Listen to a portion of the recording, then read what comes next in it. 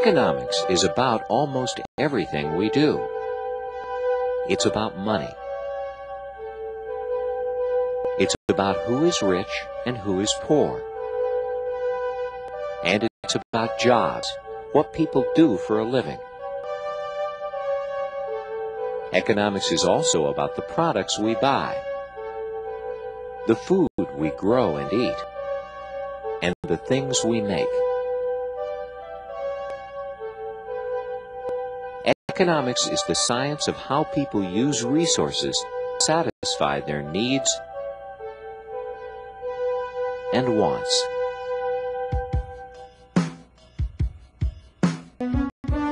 In this program, we will look at resources and see that how resources are used is one of the most important issues facing people all over the world.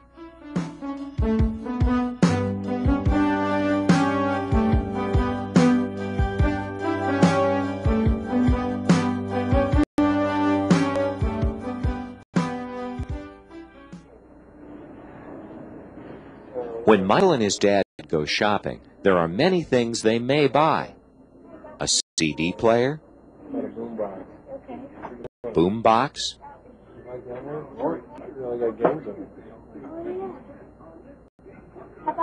a video game,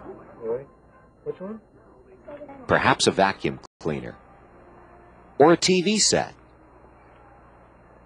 All of these products used resources when they were made.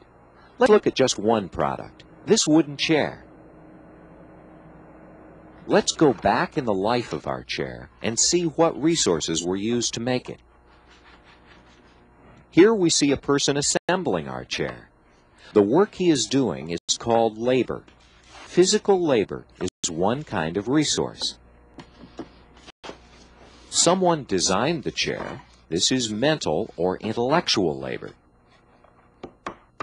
The tools he uses are another kind of resource, a capital resource. The wood that makes up the chair is the third kind of resource. But where does the wood come from? To answer this question, we must travel further back in time in the life of our chair. This is a sawmill. It makes lumber. Here again we find labor, as people are needed to operate and supervise the equipment that cuts the logs into lumber. We find different tools, such as this pick, and machines such as the saw, which slices the logs into boards called lumber.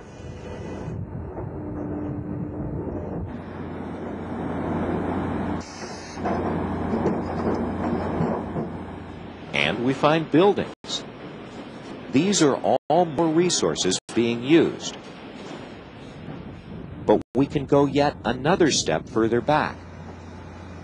We can discover where the logs that were made into lumber came from. These men are logging trees from the forest.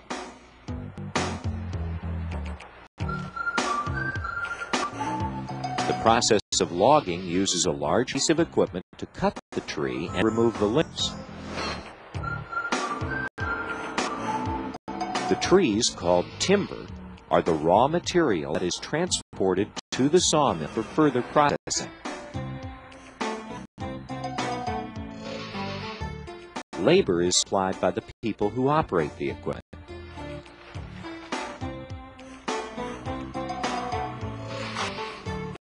Another way of logging is to use a hand tool called a chainsaw. Both the large tree cutting machine and the chainsaw are capital resources. Trees are a natural resource, as is the land itself that the trees are grown on. This is the birthplace of our chair. So, there are three kinds of resources used in producing goods and services in general. They are natural resources, physical and mental labor, and capital resources. Let's look at these resources in more detail. beginning with natural resources. Natural resources are gifts of nature. They are just there, like land itself. They include sources of energy, like oil and coal, and all the materials that are mined from the earth. Natural resources are divided into two categories: renewable and non-renewable.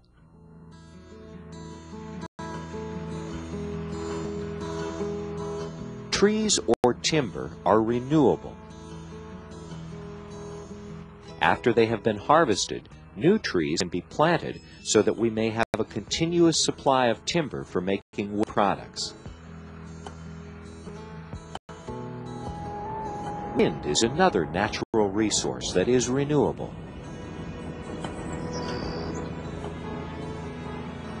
Wool, used to make fabric, is another renewable resource. After the wool is sheared off the sheep, it grows back again. Oil, on the other hand, is not renewable. There is a limited amount of oil in the earth. And once it has been converted to gasoline and burned, it is gone forever. Labor is the next resource we will look at. Let's see what kind of labor it takes to run a large business.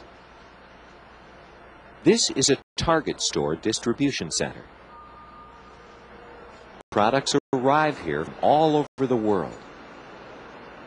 These products are sorted and sent out again by trucks to the individual Target stores. Inside this facility, we find that there are people who load and unload trucks, physical labor. These people monitor the flow of the trucks. Some of the employees supervise the conveyor belts that move the products from place to place. Some drive forklifts, storing the products that aren't shipped out right away.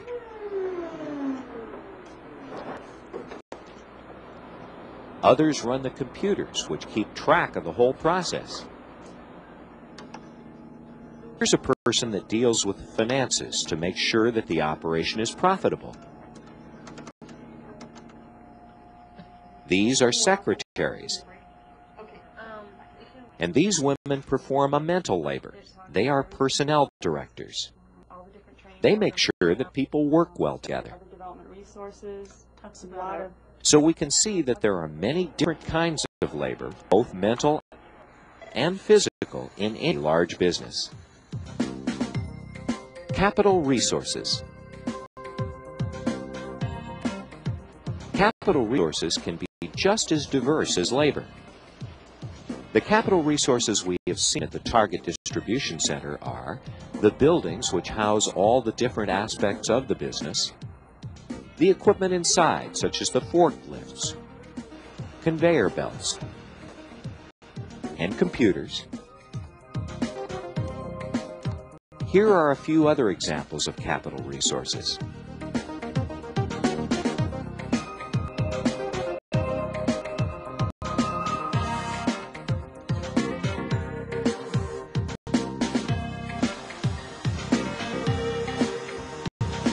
Now that we know the different kinds of resources, let's look at some of the facts about resources.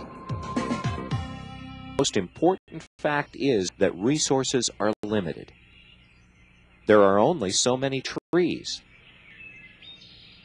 Land, which is abundant in most places, becomes scarce in a big city. That's why we have skyscrapers. Eventually, oil will all disappear.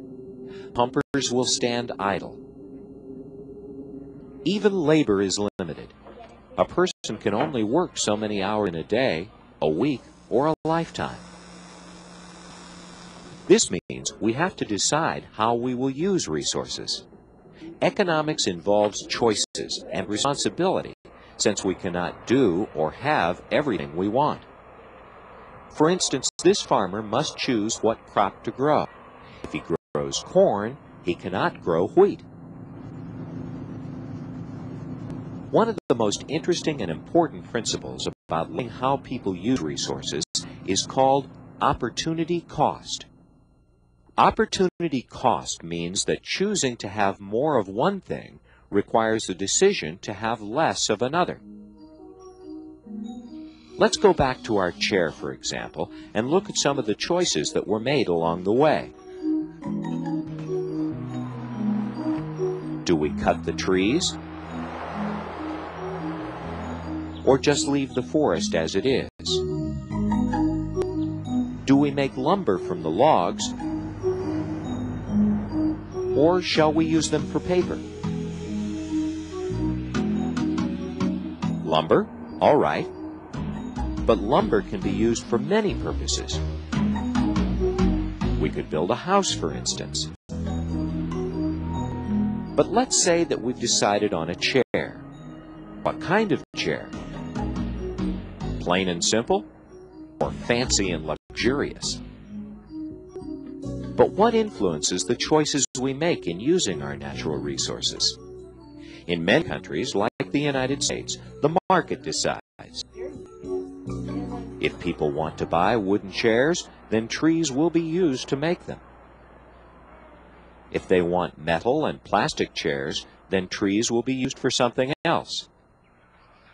If people were content to sit on the ground, then no resources would be used for chairs. Sometimes other values decide on how we use our resources. For example, environmental concerns. Many people feel that the forest must be preserved for wildlife or for the health of the planet. Another important fact to understand about resources is that they are not evenly distributed. Here is where the forests are today in North America. The next maps show the distribution of the energy resources: coal, natural gas, and oil. This map shows the distribution of the mineral resources: copper and iron ore.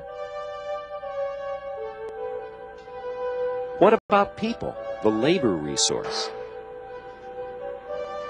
Notice that the heavy concentrations of labor are near another resource: water. So if you want to start a business and you need a lot of workers and tools, you would be wise to do it where many people live. Capital resources, buildings, and equipment are also concentrated in urban areas. The last concept regarding resources is the issue of who owns them. In most Western countries, there is a mixture of public and private ownership. With natural resources, sometimes the government owns the land, water, and forests. This means that all the citizens of the country own them collectively.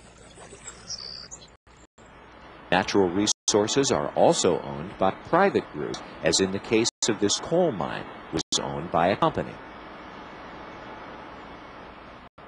Sometimes an individual owns a natural resource, as in the case of a farmer owning the land he farms.